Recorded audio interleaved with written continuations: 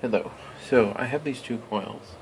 This one's 3-to-1 turns. This is 9.1 volts. My signal is kind of stable. This is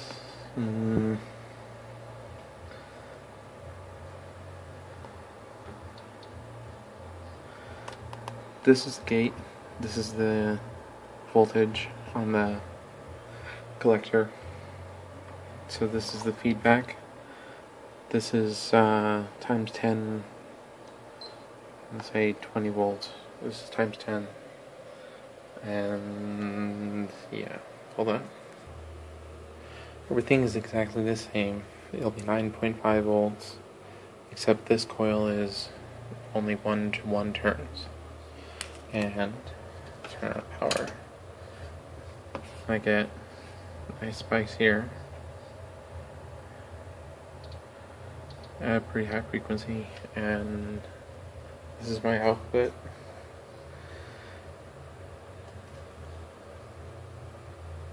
Maybe clean that up some.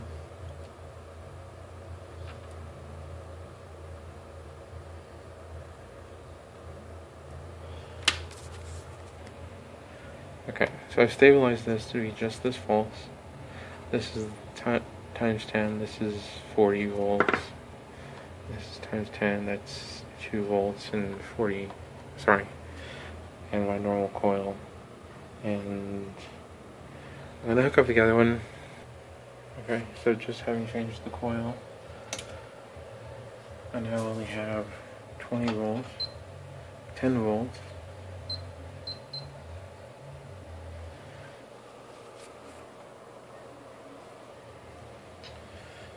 So this is the same 3-turn coil. I get a similar spike out. This is about the same length of wire between this and the other one and this one. Put the coil back and I have a much more significant spike for the same amount of wire. Slightly different geometry. This is a pancake coil.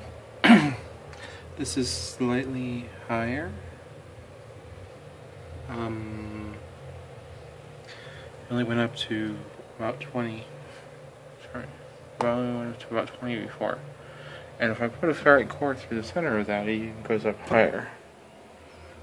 And that's some voltage. This is back to single core, but